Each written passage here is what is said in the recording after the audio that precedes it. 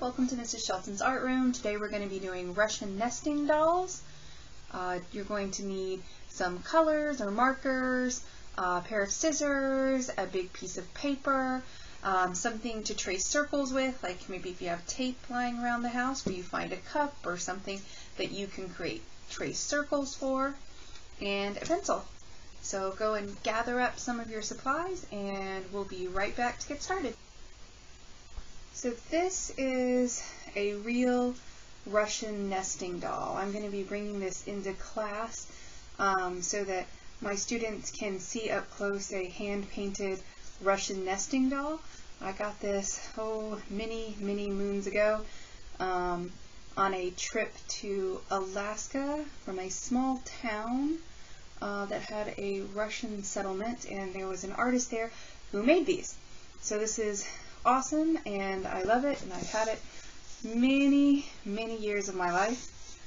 I just wanted my online students to also be able to see what we were looking at in class, so you can see all the details in the painting and the line work, and that on this Russian doll you can see that they have a little painting on the belly. All Russian dolls have something on here. Sometimes it's a design, sometimes it's flowers, sometimes it's a little portrait.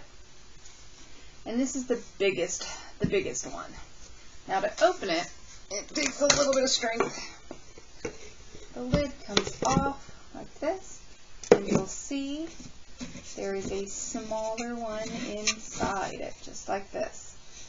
And when I open this one, notice this one has a different picture on the front than the big one, and it gets smaller. So you can put that up, and you can set the dolls next to each other.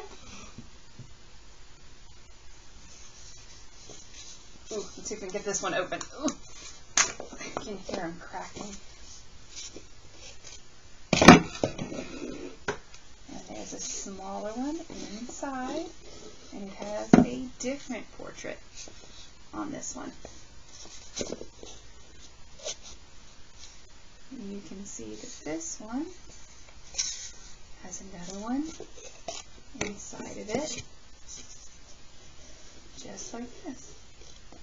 Now, these actually have 10. This gets down to very small. But I'm not going to open them all today. I just wanted you to get an idea of how they all fit inside each other. I'm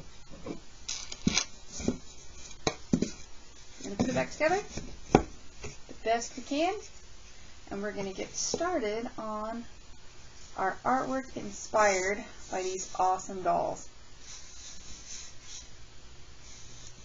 Okay, so I'm going to start tracing in my shapes.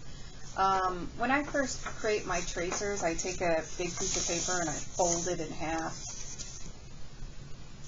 and I draw a curved line and then cut it out and open it so I get kind of a symmetrical tracer. For any parents who are watching with your little ones, if you want to know how I made a tracer, that's how. But we can also just hand draw it. If I were to hand draw it, I would start with the big one, and I would pick out my initial circle, put it in, and trace around the outside where the face is going to go, and I'd use that to help me draw the rest of the doll.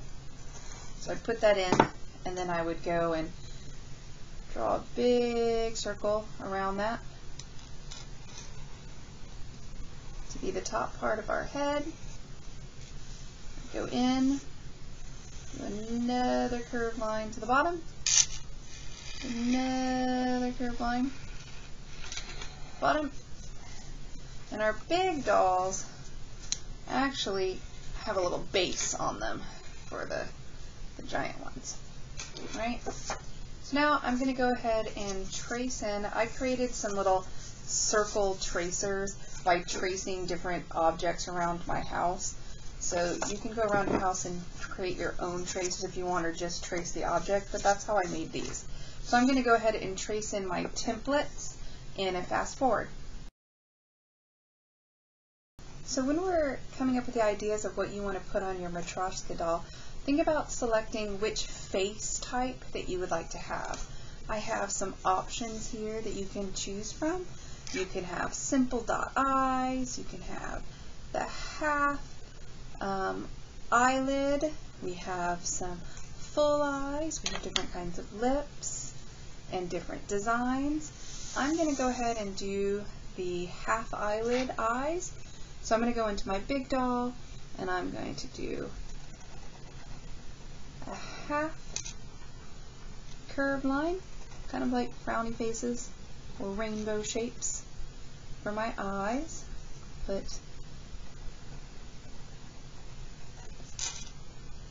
a nice circle in there for my eyes. They don't have to be perfect. Just drawing them in. Little nose. Let's get smiley face going. Let's get those rosy cheeks for dolls.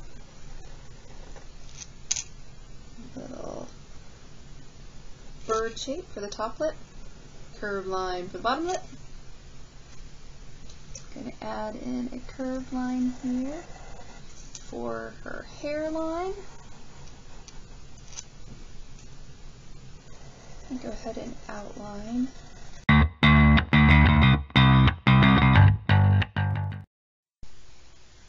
Okay, I'm going to go ahead and add some of the handkerchief designs now. So we're going to do a leaf shape, curved line, and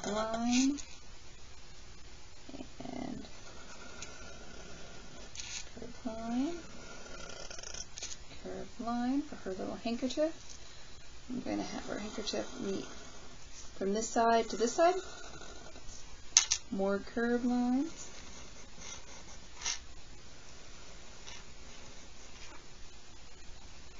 I'm going to start adding in some designs. Let's do the apron.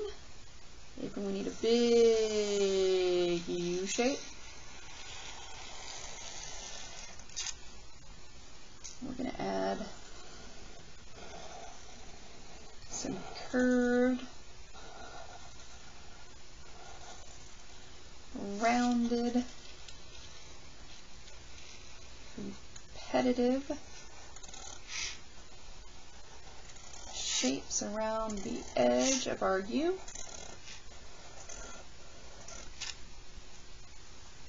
Getting some of those designs in there. Let's go ahead and decorate her bonnet. I'm going to do flowers, I think, and I'm going to have dots, and I'm going to do curved lines around, creating the petals. Okay? And they're going to kind of be half done flowers that look like they're going off the underside of the handkerchief around her head.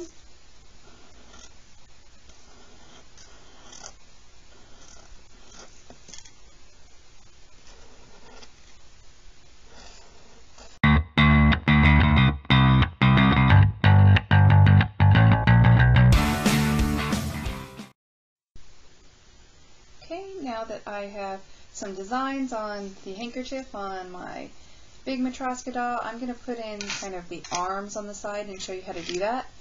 So I'm going to do a curved line and one more, a little bigger this time. Come in, and I'm going to do half a curved line and I'm going to kind of stop and then do a straight line across. Then I'm going to add in a hand shape. So I'm going to do a little thumb and then almost like drawing a mitten. And then we'll put lines in. I'm going to do it.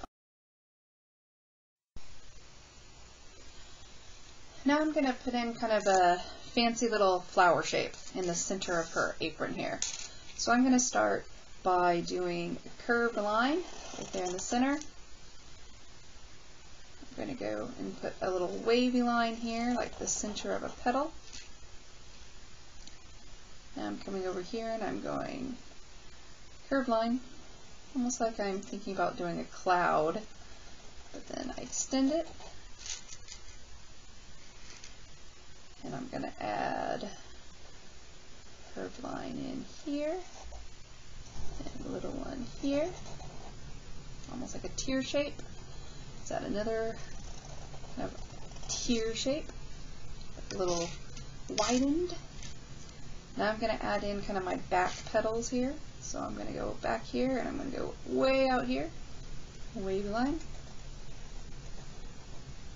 I'm going to start another one here, making a petal shape. Let's add another little one in here, a little wavy line petal kind of back in there. Let's do my big petals in back. I'm going to start over here. I'm not being too particular, I'm just kind of creating a wobbly little petal line. This is some big petals hanging down.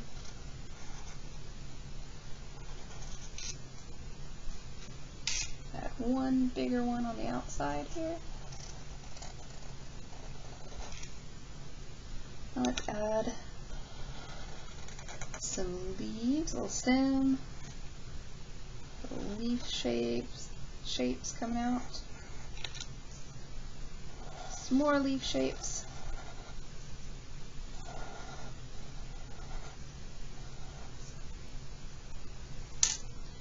Do some leaf shapes up here.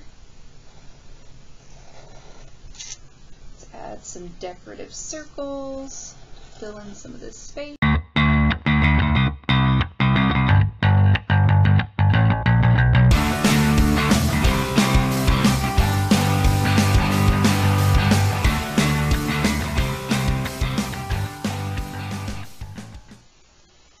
Now that we've drawn them all, we're going to do color. So when you start choosing your colors, you can do some of your dolls using similar colors. Like this one I was staying with using lots of these kind of light blues and greens and creating patterns by skipping every other one.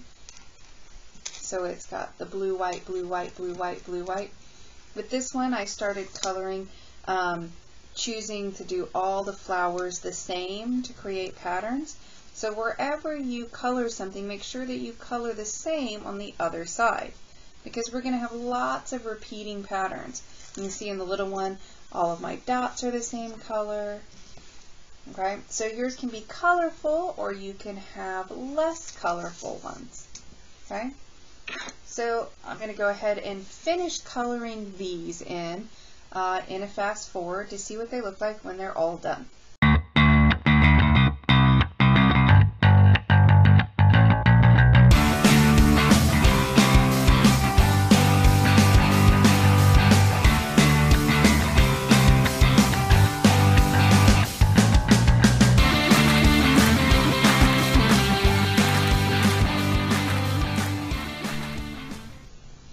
So for the last part of our picture, we are going to cut them out, and you're going to arrange them on a background.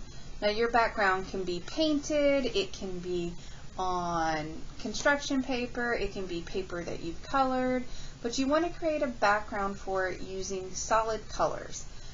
So you may choose 2 or 3 colors for your background. They need to be either warm colors, like here I've used 2 pieces of paper and I've chosen 2 warm colors, which are orange and yellow. But if I were to decide, maybe I want my background to be in cool colors, I chose a dark blue and a light blue. So if I put them together, you can kind of see what this might look like if I put the same ones on a different background. See how different that looks? So choose what looks best with your pictures, glue them down, and you will be finished with your amazing, awesome Russian nesting doll artwork.